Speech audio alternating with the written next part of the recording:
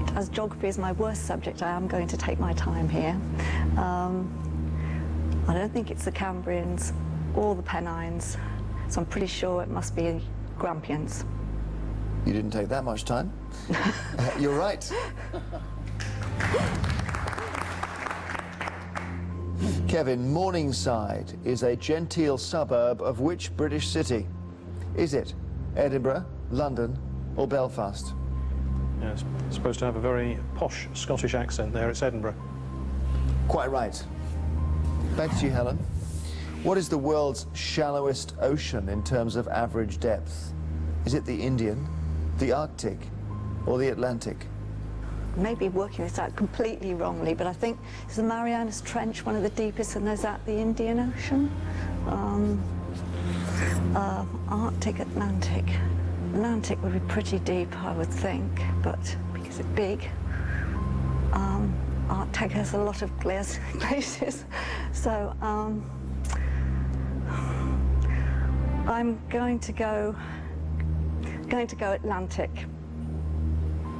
You're wrong. It's Arctic. But your logic was taking you towards Arctic, and then you kind of swerved away. I thought I was being too logical. No, it was brilliant. You just went 1, 2, 3, and then you went back to 2. Sorry about that, you got it wrong. Kevin, the Frisian Islands lie in which body of water? Is it the North Sea, Baltic Sea, or Mediterranean Sea? They're mostly off the Netherlands, although some are off Germany as well, so they belong to the two countries. And it's the North Sea.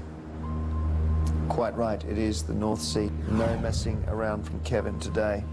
Indeed, there usually isn't any messing around from Kevin. So you need to get this right, Helen. If you don't, I'm afraid you won't play in the final round. In which country is the so-called Great Bend of the Nile located? Is it Egypt, Sudan, or Uganda? Again, it's going to be a guess. Egypt seems a bit too obvious. Sudan and Uganda seems totally unlikely. So on that premise, I'll go for Uganda. Uganda seems totally unlikely, so you've gone for Uganda. Mm-hmm. Okay. It's wrong. It was really, really unlikely, and it is Sudan. Which means, Helen, you were close to giving him a run for his money, no question, but Kevin has won that round. Kevin will play in the final with the Eggheads, and I'm afraid the Flame Academy lose another team member from the final. Do come back to us. So this is what we've been playing towards. It's time for the final round, which, as always, is general knowledge. But I'm afraid those of you who lost your head-to-heads won't be allowed to take part in this round. So that's Phil, Helen and Neil from Flame Academy will have to go. CJ from the Eggheads as well. Please leave the studio. Let's just remind ourselves we have a really big prize now. Gus and Eric, you are playing to win the Flame Academy £22,000. Judith, Kevin, Daphne and Chris, you're playing for something which money can't buy, which is the Egghead's reputation.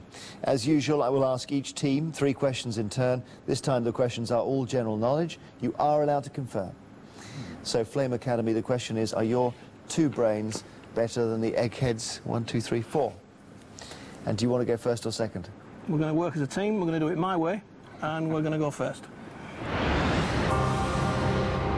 First set of questions, here we go for you, and good luck. What type of dog is Lady in the Disney animation Lady and the Tramp? Dalmatian, Cocker Spaniel, or Pekingese? Lady and the Tramp. It's not a Dalmatian. Yeah, definitely not a Dalmatian. I don't think it's a Peking. I seem to remember. I think it looks like Alex a Cocker Spaniel. I think that as well. Yeah. Remember the romantic scene eating the spaghetti? I do. Right. I think we'll go Cocker Spaniel. Yeah. Cocker Spaniel. Cocker Spaniel is the correct answer. Phew, well done. In the nursery rhyme, Eggheads, what does little Jack Horner pull out of his Christmas pie? Plum, baby, or coin? Plum. Little Jack Horner sat in the corner eating his Christmas pie, put on his thumb and pulled out a plum and said, "What a good boy am I." Said plum. That is plum, yes, I heard the word plum, and you are right, Eggheads. 1 each. Back to you, Flames. 0151 is the dialing code of which British city? Glasgow, Birmingham, or Liverpool? Ooh. 0151. Well, I live 11 miles from Liverpool. And I'm fairly sure it's Liverpool. Because Manchester's 0161, Liverpool's 0151, and I used to always get the two mixed up. I'm just hoping I'm not doing it now. It's, I'm fairly sure it's Liverpool. That's, well, yeah. You're a local boy, Gus, we'll go with you. Liverpool. Correct. For that. 2 out of 2. Eggheads, what is the literal translation of the title of the Spanish newspaper El País? Does it mean the country, the world, or the voice? Could you spell peace? Oh, yes, pays. Country. P-A-I-S. The French is pays for country, so it must be pays. Because the world would be El Mundo and the voiceover, yeah, so the country. That's a country. Your answer is correct. Flame Academy. Which architect designed the Cenotaph War Memorial in Whitehall? Edwin Lutyens, Norman Shaw, or Giles Gilbert Scott? Yeah, it is. Yeah, I think I have. We mention it every year on Remembrance Sunday. You know, we do all the facts and figures of all everything else. Of the three, Yeah. the only one I've even heard of was Lutyens. Well, that's the one I think it is. That's Edwin Lutyens. Well, Okay. Edwin Lutyens. So that's your answer? Yeah. You don't want to get this wrong, but you're right. Okay. Really good play. Eggheads, you need to get this question right. Which sport dating from the 17th century takes place on Dover Hill in Gloucestershire every year? Is it elbow barging, shin kicking, or thigh slapping? Yeah. The only one I know of as an actual sport there, if you can call it that, is shin kicking. Yes. There's this thing called the Cotswold Olympics, Oh, yes. and Dover Hill, I'm not sure if I've heard it described as Dover Hill, but there is a Dover Hill involved somewhere. And shin kicking, I think, certainly forms part of the Cotswold Olympics. Well, you're the only one with any idea, so... Yes. We are going to go for shin kicking. Okay, the correct answer is shin kicking. Oh, God, well done. Eggheads, you are still alive.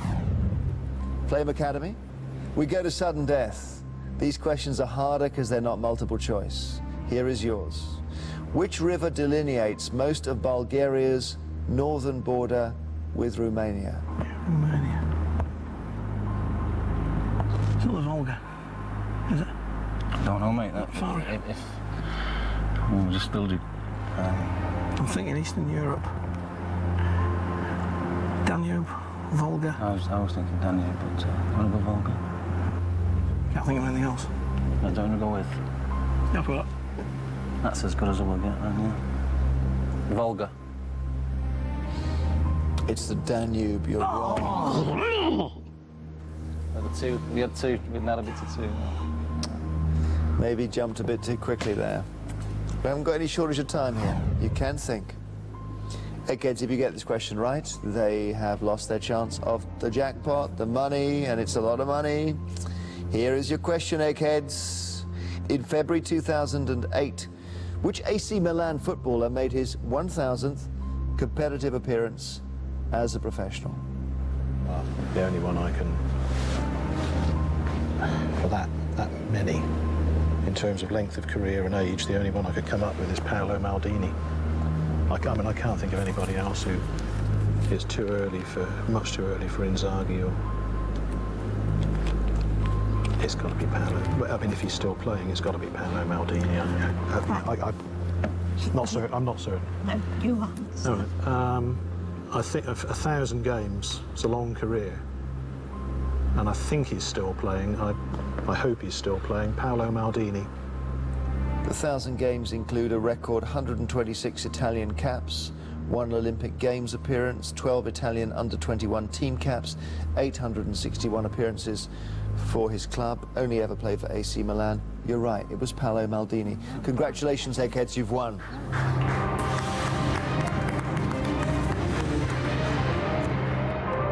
Commiserations.